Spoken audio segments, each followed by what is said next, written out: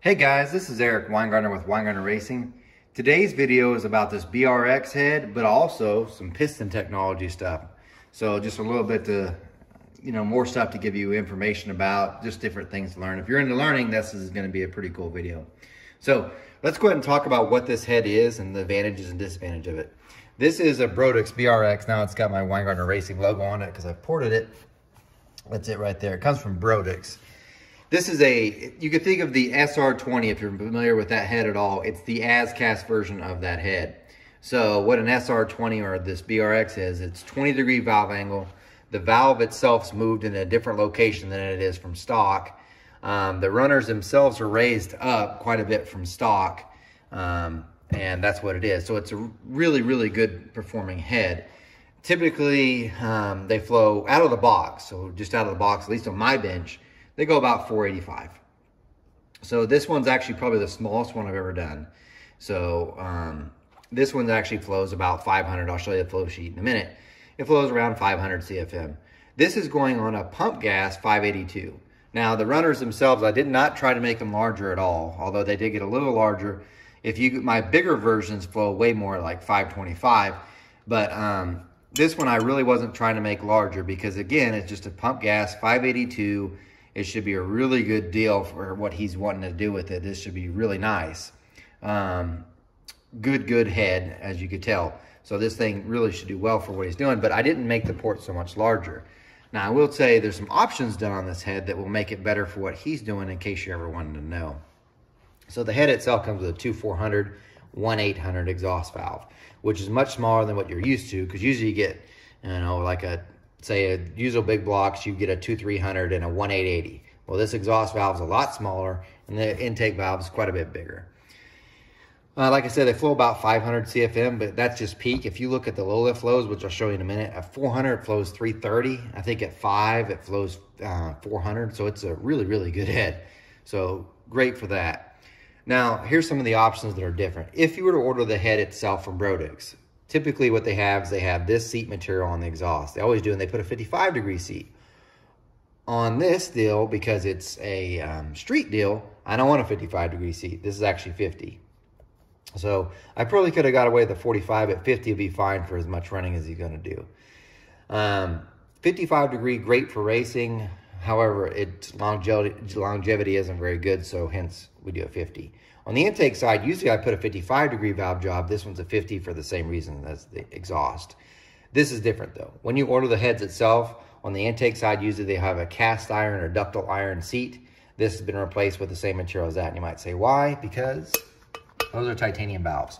Now these are coated, so they could run on the ductile iron if you want, but I feel better about having them on those. So that's another option.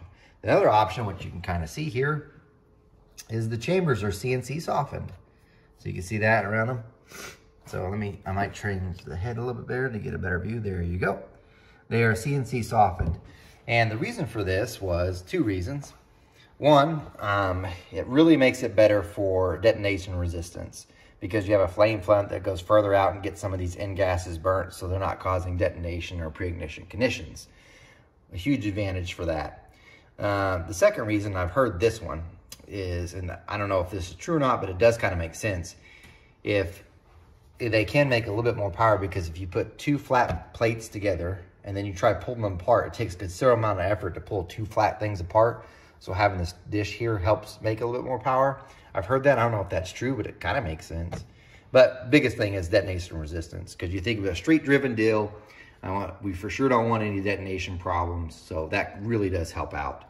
The disadvantage of having the chamber softened like this is typically the chambers on these heads, as they come, are about 100 cc's, which is really small for a big block. Because typical big blocks, and I'll show you a set here in a second, are about 119 cc's. So these are good 20 cc's smaller from the factory.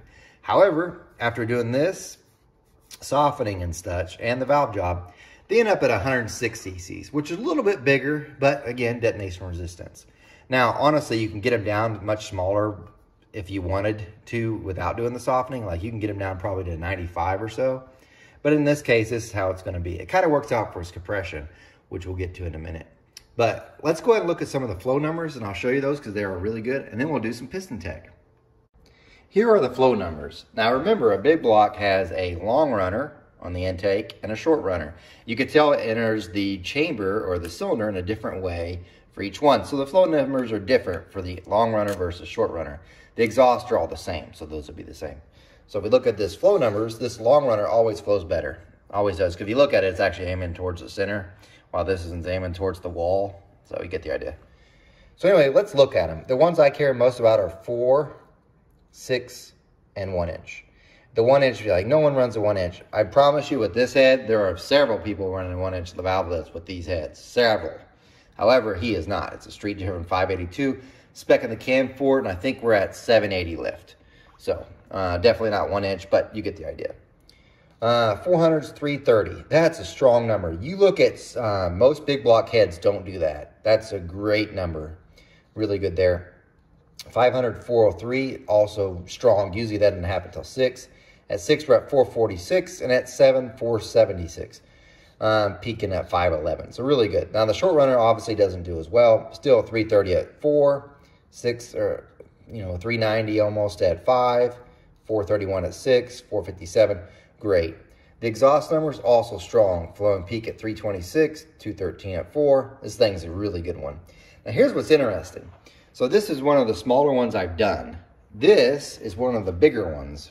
So this one has a 55-degree seat. So it's much larger. The port itself, way larger. 55-degree seat, same size valve. So the next set I do, that I have to go big on, I'm going to go to a much larger intake valve. But if you look at their numbers, at 400, they're about the same. 500, this one's actually lower. It's at 600 that really starts shining. 461 versus the 446. But even at peak, you look at 100 or 1 inch valve lift, 522 versus the 511. So it's only like 10 or so CFM better at the top. Much more area though, great head. The exhaust, it looks like it's worse, so I'll go ahead and warn you why this one's worse. This guy had to run an Inconel exhaust valve and not this exhaust valve. And this thing really should have flowed more, but because of the Inconel, it wasn't the material of the valve, it's the design. It had this fat edge coming off the valve, and that's because it's the only blank that was available. Well, it doesn't flow very well at all, and obviously it hurt flow because of that. Stronger valve, heavier valve, but killed flow. Anyway, so there's the flow numbers for the head. Very good head. So, but anyway, let's actually get to the pistons, because I'm sure you guys are kind of curious on that deal. Let's see what we can learn about those. Okay, here are the heads. This is the BRX head, just to give you an idea. 20-degree valve angle, 106 cc chambers. This is your typical, this is an AFR 305 I ported. This is a typical one for it. It's 119 cc's. This is a piston you would run with this. This is a piston to run with this. Now, a couple things to keep in mind. This piston, what you're about to see, I used in a 540, and with this dome, this volume on a 540 with a chamber like this, it yielded 11.5 to 1. With this little dome on a 582, 11.2 to 1. So we'll talk about that. Here's some things to think about. The larger the cubic inch, the less dome you need to get to the compression ratio you want. So obviously being a 540 versus 582, this one's going to take more dome to get the same compression ratio as the bigger engine. However, these heads being 119 cc's, they are considerably larger than this chamber. So because of that, in order to get compression, it's all about volume. You have to make that up. So on this, because it's a conventional head, you have to run much larger dome to get to the compression ratio than you would for this head. So this is the piston that actually goes for it. This one actually came from Diamond. This is, if you look at it, that's all the dome it is. 582, 11.5 or 11.2 to 1 compression ratio with that chamber right there. And remember, if I hadn't softened them, this would be like about 97 cc's, and this dome would probably be gone altogether. I wouldn't even need it to be flat top on a 582, which is pretty outstanding. That can't happen with a conventional head this, because even if you mill them down, it's really, really, really hard to get down to 106 cc's. Below that's very, very, very tough and almost impossible. These, like I said, 97's easy, very hard. So anyway, this is the piston for it. It comes from Diamond. Now this one's actually a custom piston. I'll tell you what's been done to it. They have a shelf version of this, just for the record, but I had to modify some of the things. for the record, if you're trying to buy from Diamond and they say it's going to take 2 months, you need to add 2 months onto that, and that's when you actually get your piston. So don't believe what they say when you're going to get it. You need to add 2 months on. But here's what the piston is. So it's a nice forging, and it's got a really deep valve pocket, like 345 deep. So it's good for, you know, most cams. This one's a little bit different because if you look, it actually has a positive step out on the valve, because when you do the soft chambers, you have to sink the valve in, the valve job down, so you get some top cut, which I'm not doing a good job of showing. But it makes it look like it's sticking out because it's been removed. If this hadn't been milled, it would be just barely sticking out above the deck. And that's actually common with the BRXs, to have some of the margins sticking out. In other words, it's positive as far as your free drop. Because of that, it's not the end of the world. Just letting you know, it looks worse than what it is. It's only because there's material removed comes of the CNC softening. However, the deep pockets on this allow a lot of room. I do like their pistons because if you notice, and this is a good thing to look forward to, most people, when they do a valve notch, it looks something like this. Now, in all fairness, these are mauls, but this I had sent off to have it cut for a bigger radius so I can run a bigger intake valve, because the maul piston by itself only can use a 2300. I had them cut so I could use a 2375, so this is how it looks. However, many pistons look just like this. See this sharp edge all the way here? This is nice. The rounded radius really does help, one, flow, and two, it doesn't create as much hot spots. That's a good deal. Now, the reason why it's custom too is because they have a shelf piston for this, but it's like 15:2-to-1 compression ratio, and it's got a much bigger dome. The dome looks something like this as compared to something like this. I said, man, I just need, you know, positive 5 cc's should be where I need to be. Can you do that? Yep, sure thing. So that's why the dome's that way. The other thing that made it different is when the shelf piston that they have a different gas port, and I'll get to talk about that. There are 2 types of gas ports. These are lateral. See those holes right there? And they're all the way through it, but you can kind of see there, but the biggest one's easy to see is right there. These are called lateral gas ports. And what the purpose of them is the air will come, because there's still clearance between here and the cylinder wall, the air will come around, go into that hole and actually push on the back of the ring, forcing it out against the cylinder, and the ring's still better. These are worth it. On any engine I do, they have these in them, with the exception of the engine that just was done by Nyes, and I think it's because I forgot to tell them. All my other engines have this done. They all have lateral gas ports. For instance, this is the piston that was in the 540 that ran an Engine Masters. If you look, they have them. Now, just for the record, they don't come that way from the factory. So there's a company called Rebco, and they're in Wichita, Kansas. You can send your pistons off, and he charges about $120 to do the whole set, and he'll put them in there. No big deal, easy thing. This is easily worth about 15 horsepower. So for 120 bucks, 15 horsepower, you bet it's worth it. So anyway, those are those. These are laterals. When you get the one that's out of the box, they have something called a vertical gas port. So instead of the holes being drilled here like you see, what they are is they're drilled straight down, all the way around up here. And those actually work better for sealing because as the piston's coming up, it's forcing the air directly into the back of the ring and pushing it out. Here's the disadvantage. On a street deal, carbon builds up, obviously, and they will block off those holes. So they become less effective the longer it's running. So these don't get clogged with carbon because you have carbon all the way around here. So that's not an issue on the lateral. On the vertical ones, it does. They just get clogged. So yes, it's better, but they clog up. Some, and I don't do it, but some people run both. I don't do it. That's where they'll have the vertical ones and the lateral ones. I'm not for that. I will warn you too, that sometimes how good they are, who put this in, really makes a difference. So having your local guy, he might be really good at it, but the thing to avoid is the thinnest part of the piston's usually right here. So you want to make sure your lateral gas port's not there, because that makes it real easy for it to crack and break. So just something to keep in mind. So there's that part of the piston, but let's turn it around and look at something else. The rings. These have an 043 ring, which as technology has come a long way, the one thing that's really changed is the thickness of the rings. So when I first started, most of them had 5/64 rings, which are huge. So, and now they're down to, like these are 043 millimeter or 043 inches compared to some of the stuff's even smaller. I've seen some of them like 24 thousandths, which is really, really small. So having the rings thinner really does help them seal up. They're able to scrape against the cylinder better, and a little bit of, they just do things better with having it thinner.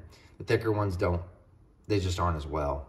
So that's come a long way from what they have been. Just to give you an idea, these are 1.5 millimeter, so they're bigger than that. So the smaller rings do help it seal.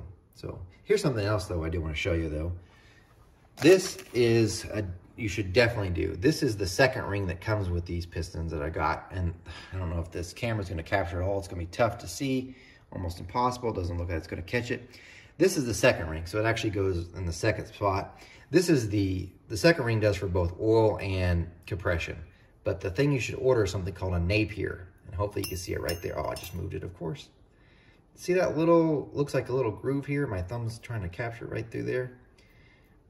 That's the Napier part. What that is, it's a cut in the actual, you can see it there if you look real good. That's a cut in the ring itself, and it acts like a hook. And what happens is, when that hook, it will scrape the sides of the cylinder, scraping off the oil as the piston goes down. And it's like a double wiper, you could think of it, to scrape off the oil from the cylinders, so that it doesn't get into the cylinder and cause contamination issues, and or in the combustion chamber cause contamination issues. These I highly recommend. So if you ever have second rings, do the Napier. That's that little hook, you could see it there pretty good. Highly recommend it. So if you're getting rings, make sure you get the second ring as Napier. The top ring really depends on more what you're doing. So if you're more in boosted application, it's to be different than an NA application, because there's different strengths of the rings and whatnot. But on the second rings, Napier, almost always you should do. So just something to keep in mind. Now, one more thing about these pistons itself I was going to talk about. They are coated. So this is an anti-friction coating that they put on the skirts. Mauls has about the same thing. As you can tell, it's got some wear. They have theirs too. But then this is another design thing. I'm going to flip this piston over and this piston over. This is more of a traditional design. I don't know the exact name. They keep changing it, feels like, versus this one. I actually like this design better. The JE pistons that are in the 565 and the Camaro look more like this. These are something, I think they've called them X designs or box designs, even though that's more of a box. I don't know. They've got different names. I see them called different things. But I like this design better than this for a reason. This one's really common. You've got a nice support over the, the thrust areas of the piston, which are great. And these do too, but they flare out and they've got, bosses that hold it. But here's the advantage. If you look at this, that pin has to go from here to here, your wrist pin. For these, the pin's much narrower. And because the pin's narrower, there's less weight on the actual rotating part of the engine. So the piston's coming up and that weight's still pulling on the rod. This one ends up much heavier.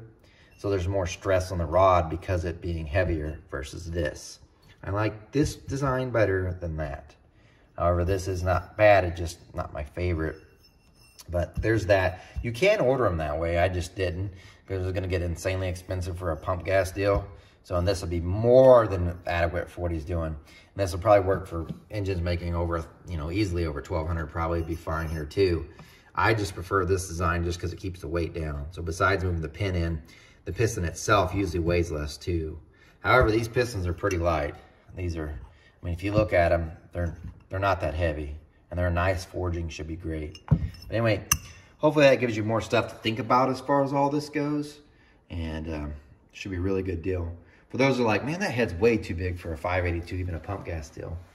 It is on the little larger side, but I'm also doing the camshaft for it. I can promise you the duration is nothing.